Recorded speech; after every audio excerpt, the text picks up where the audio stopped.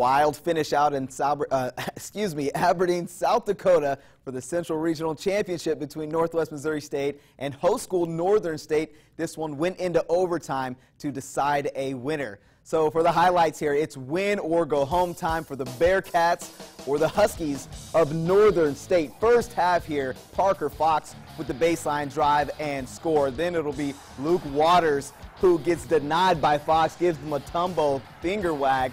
Bearcat head coach Ben McCollum not too happy with this team's performance up to this point, but he gets his guys going. Ryan Hawkins with the nice drive there. He would finish with 21, nice little turnaround jumper off the glass. The Bearcats would go on a nice run. Byron Alexander with the strong finish. He would finish with 29 on the day. Then it'll be Luke Waters' turn with the pump fake, takes it to the hoop.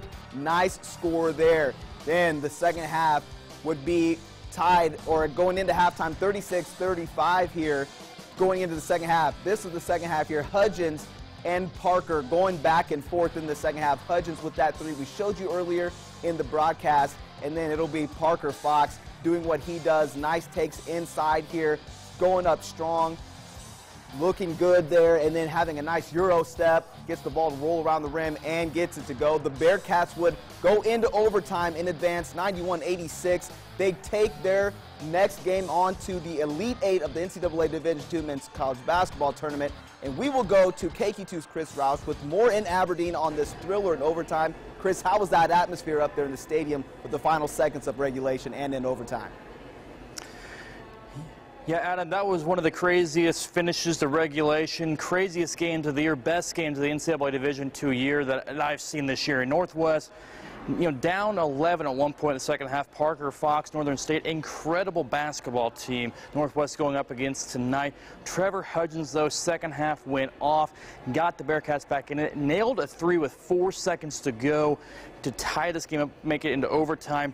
Here's the thing, with both these teams, Northern had 4 guys foul out. Northwest had Diego Bernard foul out. It came down to a battle of who was basically left at that point in this ball game, but 2 good programs just going back and forth. Northwest now on to their 3rd Elite Eight in the last 4 tournaments. The only one they didn't make, they were out in the first round of the NCAA tournament.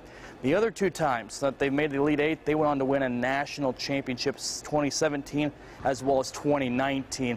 So the Bearcats going back to the Elite Eight. And one thing to really keep in mind here with this one too, what Ben McCollum's doing right now, that's a chance now at 3 Elite Eights at this point. He's looking, he has a couple more games to go, but that's 3 national titles potentially in just 4 tournaments.